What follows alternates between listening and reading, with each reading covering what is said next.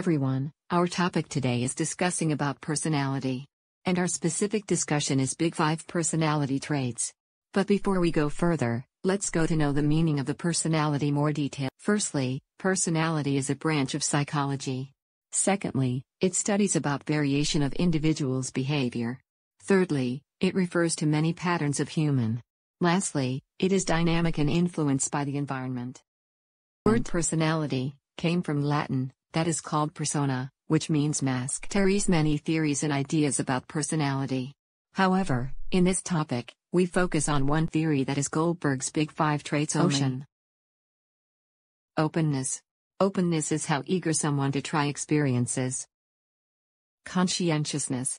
Conscientiousness is how concerned a person to be disciplined. Extroversion. Extroversion is how eager someone to socialize. Agreeableness.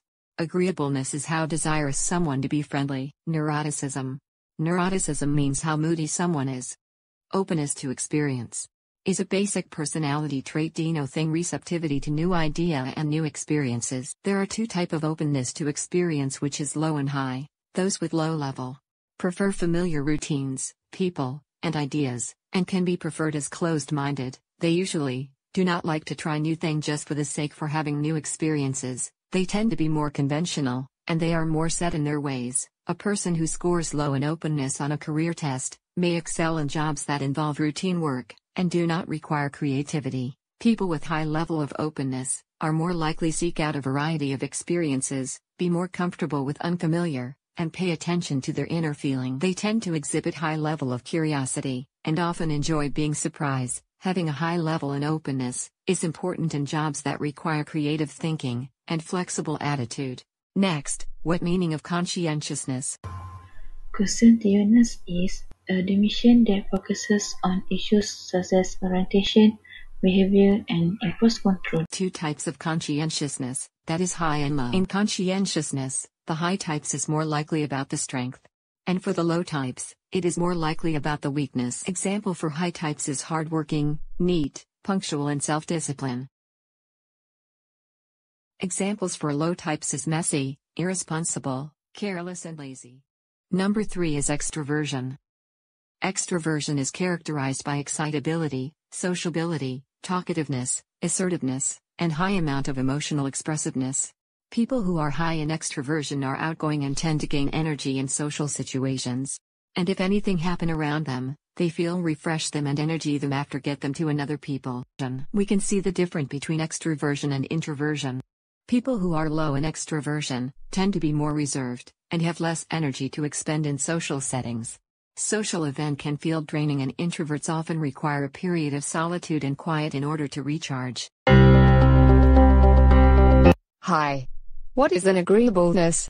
Is a personality trait manifesting itself in individual behavioral characteristic. Agreeableness divided by 2, low and high agreeableness. High agreeableness has a great deal of interest in other people and cares about others. Low agreeableness takes little interest in others and doesn't care about how other people feel. A person with low agreeableness, someone who is disagreeableness. Lastly, as number 5 is neuroticism.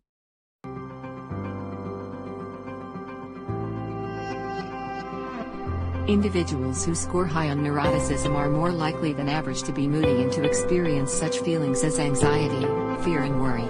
People with low levels of neuroticism find it easier to remain calm. So in conclusion, we conclude that personality refers to the psychological classification of different types of people.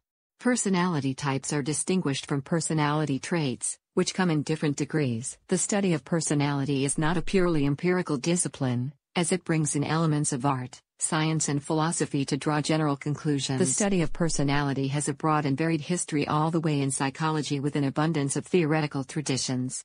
The major theories include trait perspective, humanistic, biological, behaviorist, and social learning perspective. However, many researchers and psychologists do not explicitly identify themselves with a certain perspective. So, as mentioned, the ocean theory that we discussed. So let's see the overview of ocean discussion. If you guys see the overall discussion, you can see that each 5 of the ocean meaning is divided into 2, that is high and low. So here, the division of each meaning of ocean. As you guys can see it as example, O that is openness, the high is creative and the low for openness is cautious.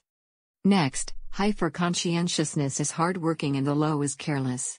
And so on. Basically, Ocean, that is Goldberg's 5 big traits, is theory of personality classification of humans. So we are at the end of the topic. We really hope this video is informative for all. Thank you for watching, everyone.